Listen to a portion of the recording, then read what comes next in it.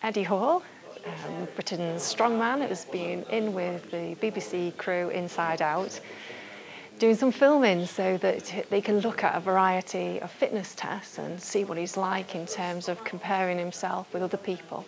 So his strength, his power, his body composition, his energy expenditure, those kind of things. And what we're looking at is the different facets of human performance that we can measure in the labs.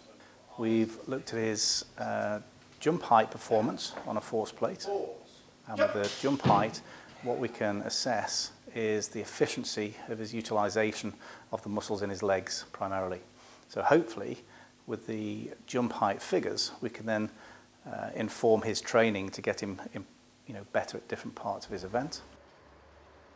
This is the first time I've probably tested somebody with so much power and so much muscle. So usually you'll have your athlete coming in, but it'll be your rugby player or even your martial arts type person, but still there's no comparison. The results he was getting on some of those tests were just phenomenal. We also had a look at his energy expenditure, and we found out that he was expending about 5,000 calories, and that was just at rest. So this is quite useful for finding out how much he actually needs to eat if he does completely nothing.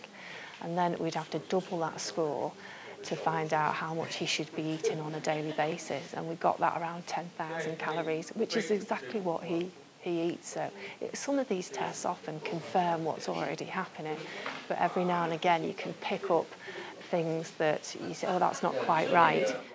It's been good, it's been interesting. The best thing I'm going to take away from today is how much it takes to actually fuel a body my size. I had no idea it's going to take sort of 5,000 calories just to sit on a sofa all day. It takes 5,000 calories. So I now know all the food.